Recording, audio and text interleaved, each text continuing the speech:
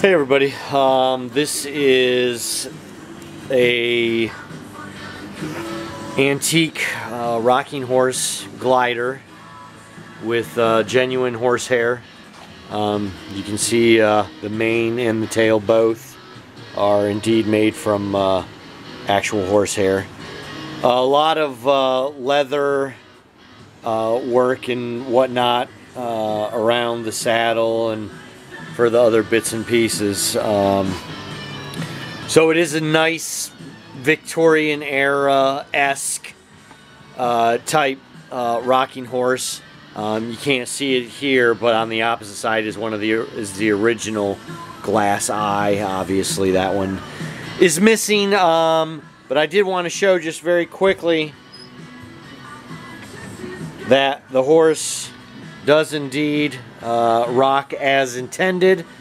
It is important to note, and it'll be in the listing, that the support frame, this basically semi-horseshoe shaped piece of wood, which is under tension when installed, broke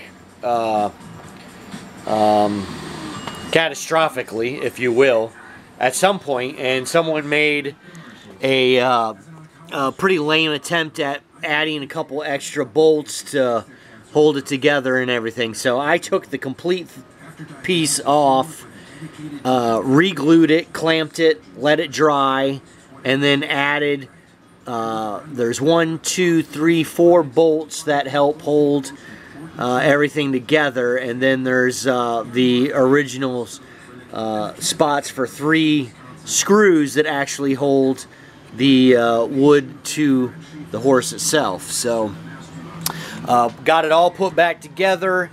I did have to replace in the back right here, one of the original screws was missing, so I just replaced that with a standard screw, standard bolt and nut. So as far as displaying goes, it is ready to rock and roll.